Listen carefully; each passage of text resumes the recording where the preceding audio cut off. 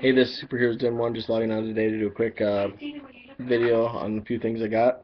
First off, I got Hot Wheels Mystery Machine, very cool. Nice to have that in the collection. I got a Marvel Now Power or Point One. Better be worth the money. It was like $6 for this thing, so I was like, holy crap! But it better be worth it. It's the new event for Marvel. Also got Justice League number 13 with Cheetah on the cover. Pretty cool.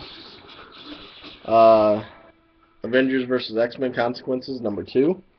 So far I'm really enjoying this. I know a lot of people didn't enjoy it. It's just more or less Cyclops in confinement for his actions on the Avengers.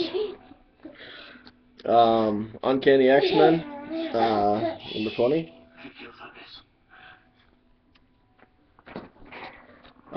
Superman Action Comics number 13.